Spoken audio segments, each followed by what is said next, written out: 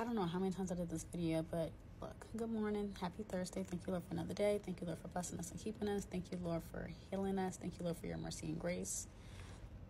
Remember, if you're looking at this video right now, that God is not done with you yet. He loves you where you are at. He knows the ending of this day from the beginning. So let God have his way today. Don't have an attitude today. Don't be mad at no one today. Forgive someone today. Forgive yourself today. Love on yourself today. Remember, if you are supposed to be where you're supposed to be or where you think you should be at, you will already be there, honey. If you're not there, it's because it's just not your time yet. God's timing is everything. So as long as you continue to work towards it, you'll be there. Literally. Whatever's for you is for you, and no one can take it. Remember that. Miracle signs and wonders. That's our God.